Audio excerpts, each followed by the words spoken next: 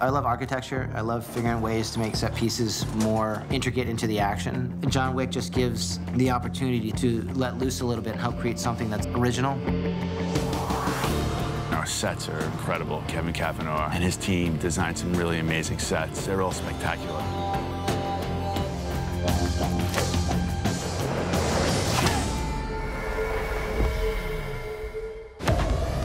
You know, in 2, we did a mirror room. In 3, we have this insane glass house that was a multi-million-dollar set, which had to be designed by engineers, and it's just a logistical nightmare. So we thought the coolest place to hide ninjas was a place that you can't hide anything, which is an entire house made out of glass.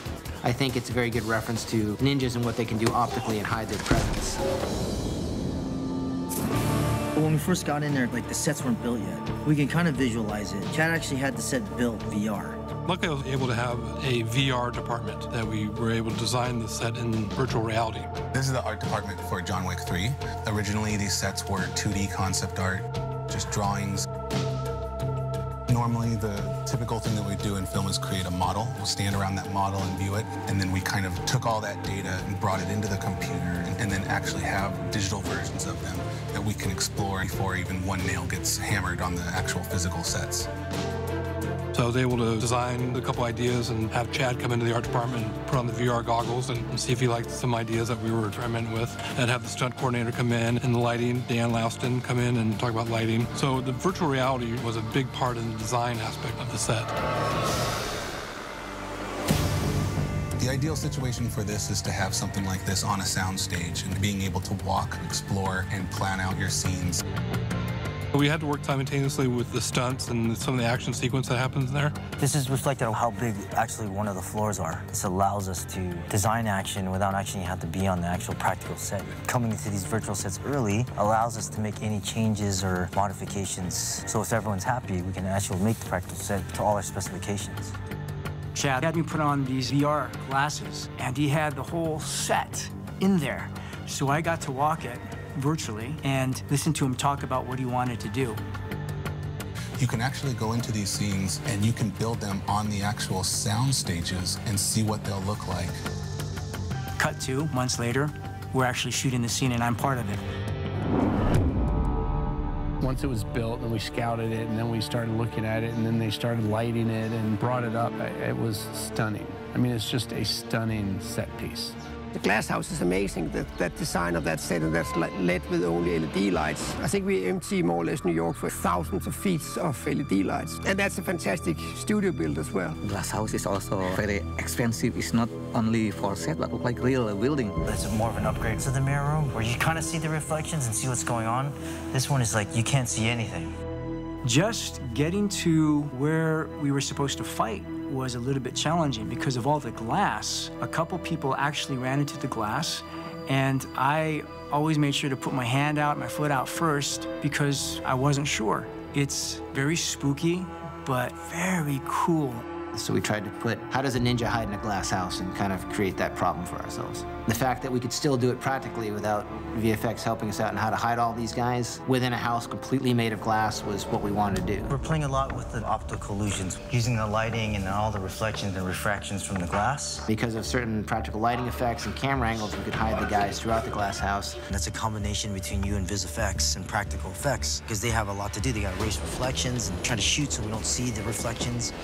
We wanted to utilize the glass house as much as possible, so we took that fight and went through every inch of that floor. What would you do when you fight in a glass house? Be careful not to break anything, but in this case, everything's gonna break.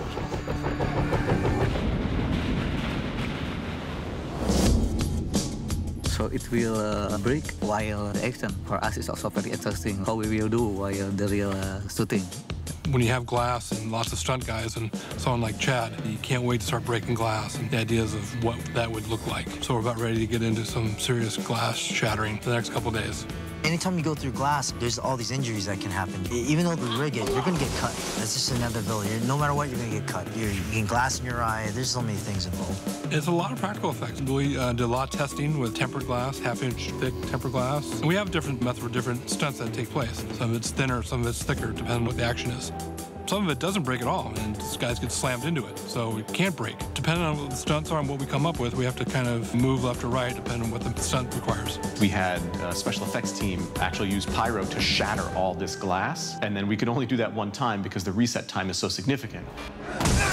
Total glass stunts in general, I think was around 10 or 11. First take, we were like, yeah, let's just destroy as much as we can. Yeah, it was just so much glass. At least they weren't mirrors, so I don't have to worry about luck or anything.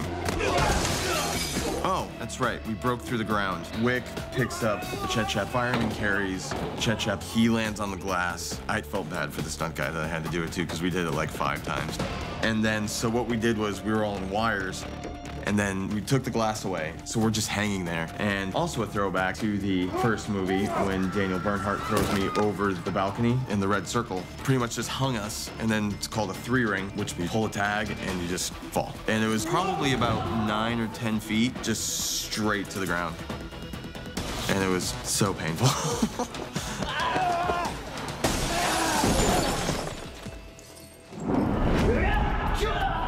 I said to Chad already, after finish with the movie, how they will do with the building. So Chad said, we throw it. For us, it looks like real building. How cannot just sell to someone who want to collect? Any project made by filmmakers that love film, you're gonna see it. You have a group of people that not just love what they do, but love the type of movies that we're making. And that's why people put in the extra work, and I think that's why people, on their day off, come to the stunt rehearsals, because not only do they want to be a part of it, they want to be better at what they do. You know, the cameramen not just want to get there and get the shot, they want to get there, get the shot, and know so that the next time they work, they'll have more experience.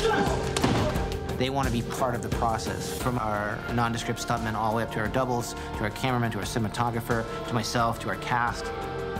When everyone sees everyone working hard, you want to work harder. I'll catch up to you, John.